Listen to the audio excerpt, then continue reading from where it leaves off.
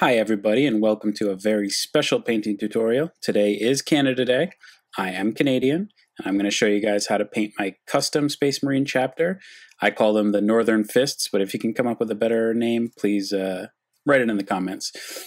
So this is based off of the Canadian flag, and so I figured it'd be a perfect time to show you guys how to paint this on Canada Day. So this was a secondhand intercessor that I got from somebody. He had it primed in Corax white. Decent prime job, but I just wanted to make sure that we had a nice even finish of the white, so I did a coverage of Ulthuan gray. Corax white is essentially Ulthuan gray in a can with just different properties so that it primes the model well. I don't normally prime in white, but there is a lot of white in this like paint style of Marines, so it's a good place to start. So you'll see here, I like to start the red first just to get that out of the way, and I'm using Reaper Paints Red Brick. So this is a very deep red, and over white it looks purple, just like a deep purple color. But this is a great way to start off with red. I've done it before in other videos. I like to use it on cloaks and whatnot. It's just a great way to bring it up to red without starting too bright of a red. And also, by doing this style, you don't have to use any washes, which I don't like to use with red very much. But you'll see here, you're just picking out all the different parts that are going to be red. I came up with this paint scheme actually when I was in high school. A buddy in high school showed me a starter set of Warhammer, and I thought it was super cool. Obviously, I love the Space Marines, and so I started drawing pictures of Space Marines and coloring it in with my own custom chapter. And since I am Canadian, I wanted them to be Canadian. This is a part that I really wanted to show you guys. A lot of times people skip over this, but I know everybody talks about doing 2 coats. This is why, because once you're done that first coat, it looks super splotchy. So I just wanted to show everybody what it looks like. No matter how good you are at painting, your first coat is going to look like this, which is why we do 2 thin coats, as Duncan likes to say. But you'll see, once you get that second coat of paint on there, it covers super nicely. And this is especially true with white, which is why I don't necessarily like to prime with white that much. But you especially need those 2 coats because white just shines through so much more. But you'll see it's much less purple once you get that second coat on. Yeah, you'll see it right there. So much darker. You can't really tell that it's a purple. It's just a really nice, dark, warm, kind of brownish. Now we come up one step above that with deep red. This is another Reaper paint, and it's a great way to start from red. So now we're hitting everything we did, probably like 90% of what we just did with those 2 coats, but this time like 90%, avoiding those recesses. And it's just a subtle transition from a really deep red color up to we're essentially going up to Mephiston red. But it's a great way to transition into that. So like I said, you're covering about 90% of what you already did. This is not a quick paint scheme at all. This is just the way I've developed this custom chapter paint scheme over the years. And I think it has really good results. It almost gives the armor like a round kind of feel to it.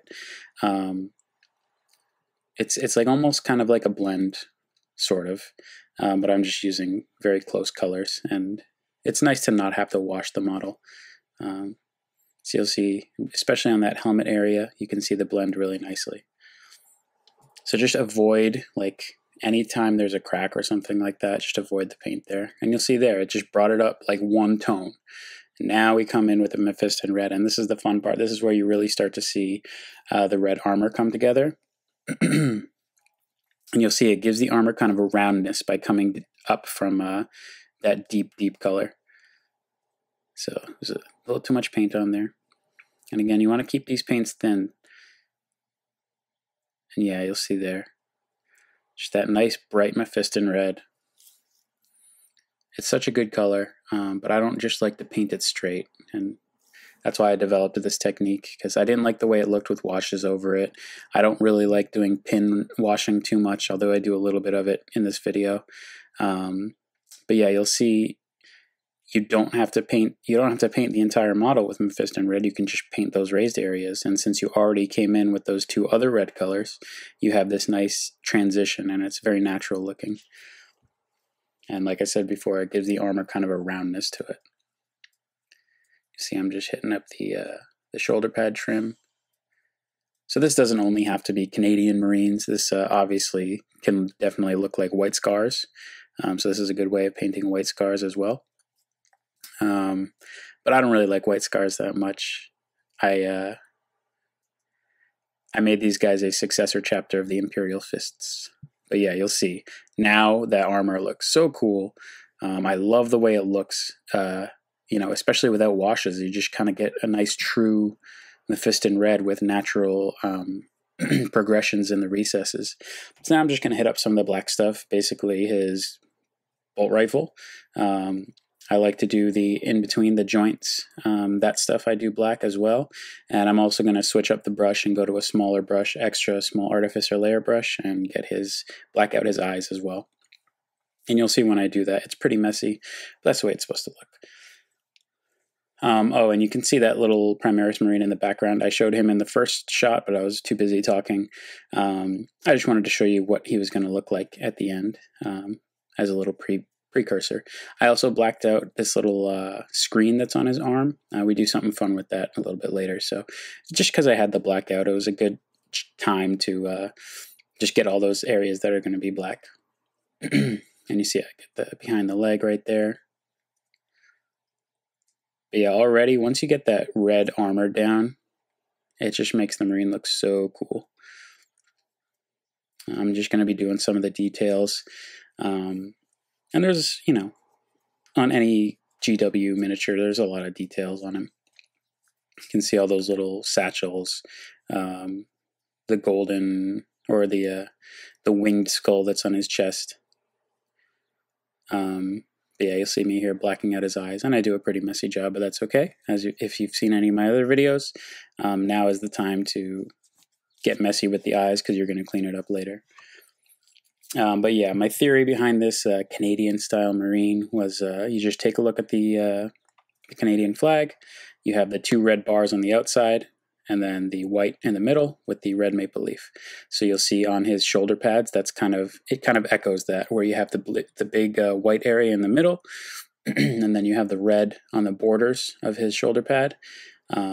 So I basically tried to keep it like that throughout the mini. I think it came out pretty well too, especially since I came up with this color scheme in high school. I like the way how it works now. But yeah, you'll see I'm just coming in with some dryad bark. I'm just getting some of these details now. So dryad bark is a good kind of like, not too rich brown. It's kind of like a muted brown. So it's a good way to do some of these satchels without making them stand out too much, just because they're a secondary part of the miniature. I really just want his armor and his helmet and those types of things to stand out. Also, like the black was drying, so I just wanted to get a couple other things in, not wasting any time doing that. See, he's just got this little gun holder. Got those other ones on the right side of his body. You could do these a lot of different colors, so I just like to do them brown. That smaller tube-looking one, I think it holds grenades, so you can do that one in silver too, but I just kept everything brown. Now I'm just going to come in with some gold Retributor armor. Get his chest flying skull thing, plus the little one that's on his forehead. Now you might think, like, if you look at the Marine just straight on, that could definitely represent the maple leaf on his chest. And I was thinking about making that red, but I've never done it in the past, and I just don't like the way, like, I've seen it on other Space Marines before where that's painted red, and I just don't like the way it looks. I think those things should be gold, pretty much standard. Because I guess that's their representation of, like, the Emperor and stuff like that, so I like to keep it golden. But yeah, Retributor armor is great, especially over this Corax white spray, because it pretty much gives you one coat coverage. See, I'll just get that real quick. And he didn't have many gold details, so it was easy just to pop those out there. Yeah, so he's looking pretty cool so far. All right, next up, I'm just going to cover all the silver parts. One thing that I do love about Primaris Marine backpacks is that they're not as, I don't know what the word is, just like, it's hard to tell which parts you want silver. So I just do most of it silver. And then I just like to highlight a few areas on this gun. You can see me, I'm trying to decide which parts are supposed to be silver and which aren't. I always forget. So I was referencing a picture, GW's website. But yeah, pretty much you want to make sure that the barrel is good, then the clip holder thing right around that. You can kind of tell, but you can also kind of freeform, do whatever you want. Then I was like, I wasn't sure which parts of the what's it called? Oh yeah, so there's these little things on the helmet that were actually pretty tough to get to, so I ended up switching brushes and doing it with a different brush. But yeah, you'll see here, I just get the entire backpack with that lead belcher, and it looks nice. I like the addition of this kind of big generator looking thing in the middle there, the big circular thing. Thought that was a good addition. Yeah, so you'll see here, I'm just going to come in with the Nuln Oil, cover up all of those areas that I did with silver. Make sure that's dry, obviously, so you can come in pretty heavy, just like that. Another thing at this stage is we're going to start deepening the recesses of the white areas. So basically, I cover the metal areas just to get those good so that they'll dry. And then I do something, I think it's called pin washing or something like that. Basically, you grab a thin brush, load it up with the wash of your choice, and you kind of just hit the recesses. It's kind of a reverse way of doing a typical wash, which is where you wash the whole thing. It's cool, but sometimes it can be a little bit difficult, and the washes can be finicky sometimes. And it was really hot today, so I think it was affecting my paints a little bit. But you'll see here, I come in with a thinner brush, and I just get the metal by his helmet. And then you're also, oh yeah, I show here that you kind of get a nice little line in between the red and the ulthuan gray on his shoulder pad, just so you have a little differentiation between the two. Obviously, some of it is going to get on the white area, so you're just going to come in and neaten that up in the next couple steps. But yeah, you can be super delicate about this, but I just decided to go over the whole face with it, and then I'll come back over with the ulthuan gray and neaten it up a little bit. It also helped me form the eye socket, is just dumping a little bit of that Nuln Oil in there. So yeah, this is the part where you're just coming in and covering up all the silver areas, but also getting any recess of the ulthuan gray. Yeah, I came in pretty hard with the face, but that's fine. You can just touch up with the ulthuan gray, and if you get any on the red parts, touch up with that too. So you'll see, you can see a little bit of it there. But I figured now was the right time, right before we go into touch up the face, is to start doing the eyes. And a good, pretty much just use the color wheel when you're deciding what eye lens color you're going to use. So since this is red, blue is going to be good. Yellow would also be a good one, but since I have the gold right next to it, I thought blue would stand out better.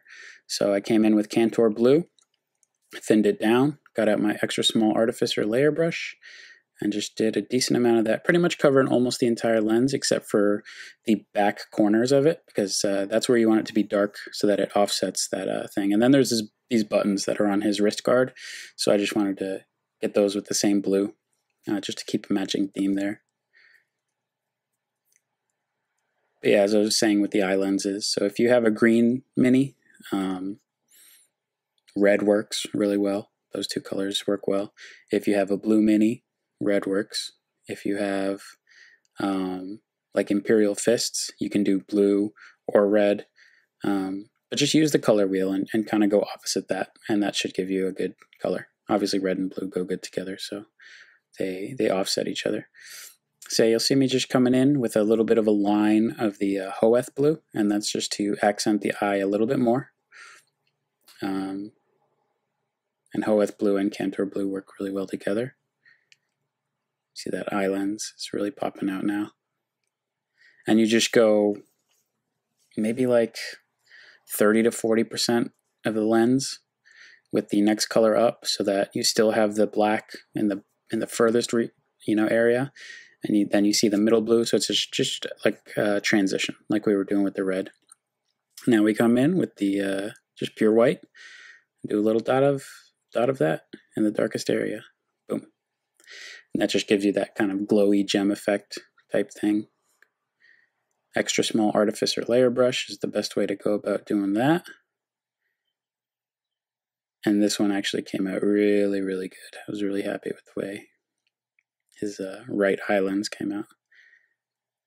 Yeah. So yeah, now is when we start touching everything up. We go back to that Ulthuan gray. I'm going to be focusing mostly on his face and what I show you guys. And the Primaris faces are really fun to do. They're pretty simple. So you'll see I just come in underneath his eye lens, tighten that up a little bit. And it just, once you get the Ulthuan gray in there, it just helps the eye pop a lot more. And they have this like grill kind of in the front. You just do a line down the middle there. And then they have these like already in there lines, and you just kind of follow those lines in there. And this is the point where there's going to be a lot of like little spots of Nuln Oil and maybe some red all over your white areas. So you just come in there and neaten it up. So right here, since I have the extra small artificer layer brush, I'm just following the line of the shoulder pad where the Nuln Oil kind of got out of hand. But yeah, just go all around the model and you'll see the model is looking really nice now. So now we're just going to be doing details almost for the rest of the time. And I'm also going to show you how I freehanded a maple leaf, which was, I've been trying to do that since I was a kid, and it's always been difficult, and this one came out pretty good. Obviously, if you stare super close at it, you'll see the mistakes, but for the point of having it on a miniature, it's fine. But you see here, I'm just throwing some Xandri dust on the, what are they called? Purity seals. And then I do corn red because it's a little bit pinker than your Mephiston red, so it'll stand out a little bit from the armor. And just put that on the wax part of the purity seal. Yeah, so this is how I do his little screen on his arm. I do the triad of Incubi Darkness, Cabalite Green, and Cyberite Green. So I did it like kind of all three in a row. I'll show you how to do it. So you'll see his little screen right there. You do like 60%, maybe less than 60%. Cover up like half of the black, just in an L, like that. Yeah, probably like 60% of the screen. Just doing an L like that. Incubi Darkness is very dark, but it's a good transition from the black into this lighter green. Then you see I come in with the Cabalite Green and do a thinner line in that same L shape, just on that bottom part of the screen, then coming up on the right. And then you're just getting a nice little transition, and it looks like almost like an old-timey computer screen. I don't know why they would have that on their wrist. They're super advanced, but that's what I've seen in other pictures, so that's what I'm doing. Then the Cyberite Green, you just do a thin line of it on the corner, so that gives the screen like a glow. And then I also decided that it would be cool to have like little writing, little computer writing on the screen too. So I do some thin wiggly lines of that just to give it a little bit more visual interest.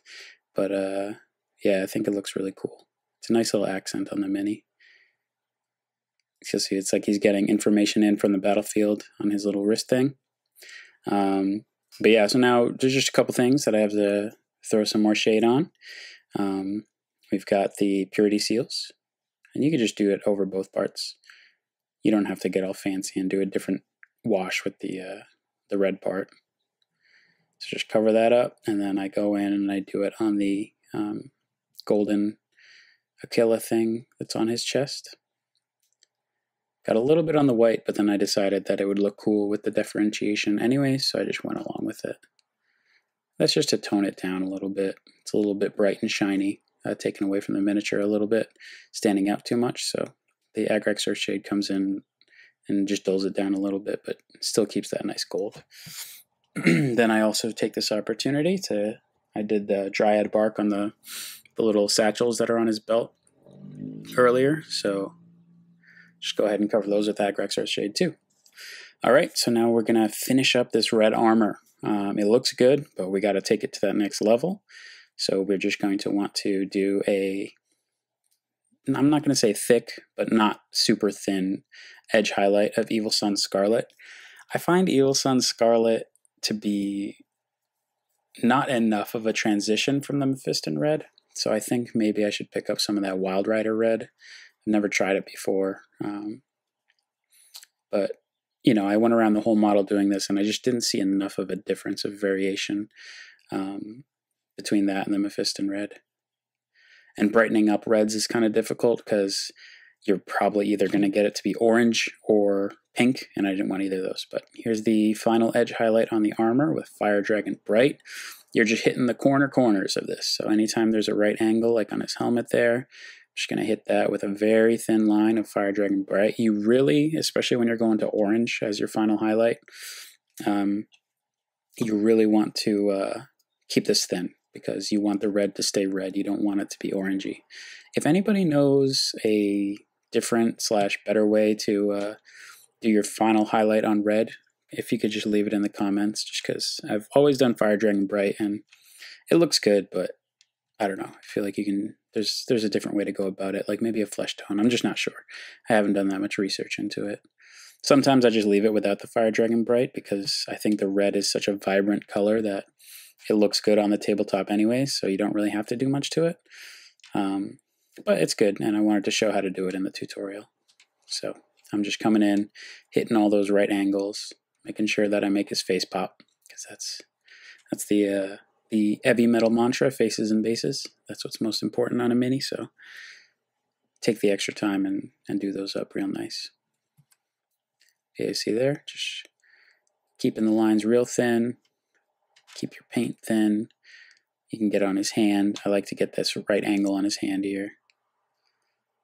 It's just a cool thing that I've seen in a lot of the GW pictures. So yeah, he's looking pretty awesome right now. Just got to do a couple more things. We're going to come in with some Eshin Gray on his gun casing and the sight of his gun as well. But Eshin Gray is very close to black, but it's a good way of giving a little visual appeal to anything that is kind of black, because black can be a little bit boring. We're just coming in, hitting anything that's a line. Just makes the gun look a little bit more interesting and shows that you put a little bit more time and effort into the model. But yeah, just doing a couple details here. Nothing too crazy. I usually stick with just this one highlight. You can go up to Dawnstone, but I don't think it's that necessary on a gun casing. Now I'm just going to do a little highlight on the Dryad Bark with some Baneblade Brown. Just hitting the edges of it. Making sure you give love to every piece of the model.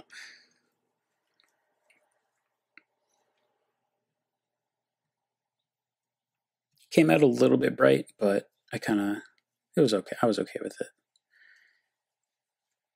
And again, when you're doing edge highlighting, take your time. It's a lot of work, but once you step back and look at the model after you've done it, it looks really nice. All right, so this is the fun part. I decided that I was going to try freehanding a maple leaf. So I just start here with a line down the middle of his shoulder pad, because I actually had a picture of a maple leaf out from the flag. So yeah, basically I just wanted to start with a line right down the center of the shoulder pad. The line covers the middle kind of spikes, and then there's like the stem of the leaf that's coming out the bottom. So then I kind of come in with a slightly curved line, so it ends up looking like a sword hilt right there. And again, you just want to keep your paint real thin, so it sometimes dries quickly when it's that thin. So you just got to keep going back to it. And I've got my thinnest brush here, just so I can make sure that the angles look really good. This is the first time I've tried this, so this is a little bit of an adventure. So it came out nice, but you'll see. The Canadian flag is deceptively difficult to draw, and I learned that growing up trying to draw that flag. And in this case, I was trying to paint it for the first time. But there's some little tricks you can do. So once you have that little sword hilt going, then you just do 2 more lines coming out, like right from that almost 90 degree angle. So you just get both of those coming out, and then you kind of have the basis of where you're going to want to go. And right now it kind of just looks like a pot leaf, but which is apropos because Canada just legalized it. But yeah, so now each of those 3 kind of points that are coming out from the sword hilt looking thing has 3 points to it. So I kind of put in these little hash marks just to mark out where I'm going to put them. The first 2, well, I guess the first 4 that I did came out good and they were in the right position, but then the last one wasn't, so you'll see me have to fix that up a little bit. And it is difficult just to do freehand in general, but it's especially difficult to try and do it on camera. So I did as much as I could, as far as I could, and then I had to go ahead and finish it off camera. But you can see this is the basis. So I have like that middle part, and then I have where the other 3 dots are going to go. So then you kind of just start filling it in. You just take each dot, and they're supposed to be not as high as the middle one. So that's another one. That's another thing to keep in mind. But yeah, I was surprised with how well this came out. You can see that middle Canadian leaf starting to take shape. But yeah, as I said earlier, I call these guys the Northern Fists because they're an Imperial Fists successor chapter. And it took me a long time to try and figure out a cool name for them. My brother helped me out. He had some really funny ones, like the Emperor's Lumberjacks, the Maple Marines, but none of those sounded really cool, so I just kept it simple with the Northern Fists. But if you guys can help me out and come up with a cool name for my Canadian-themed chapter, please leave me a message in the comments below. Because Northern Fists is okay, but I feel like there's something out there that's a real winner. Yeah, I was just taking my time with this. It was the first time I'd ever done something like this before, a freehand of a maple leaf. Oh, also, if you guys know of anybody who does, water decals with maple leaves on them, that would be fantastic. I would definitely take those. But yeah, I was doing the same thing with the one on the left. And I did a good job marking out where they were supposed to be, because as soon as I traced it, to the middle part, it started to take shape. And you can kind of see it already if you know anything. If you've seen the maple leaf before, you can tell that it's starting to take shape. So yeah, just finishing up that middle spike there.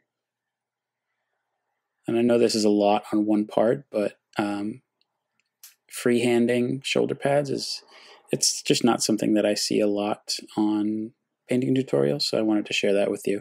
And since it was my first time doing it, I thought it would be a cool little adventure for all of us to see how it came out. Yeah, just tidying up that little part on the bottom there. It almost looks like the what is it, the Black Templars symbol. It's like kind of a different take on them. And it just so happens that the Black Templars are a successor of the Imperial Fists as well. So actually the real chapter that I liked, that I wanted to be a successor to, was the Crimson Fists. But then upon research, I found out that they were a successor chapter to the Imperial Fists. So I just ended up being an Imperial Fist. And of course, they got the worst chapter tactics in the New Space Marine Codex. But I kind of like it. It's something that your opponent is not expecting, is, oh, I ignore all cover. It's like, oh, it almost frees up your opponent, though, because they're like, oh, cool, so I don't have to worry about being in a building anymore. They just go out in the open because they know it will mean it'll be no difference if they're out in the open or not, because you're going to be ignoring their cover. I always like to take their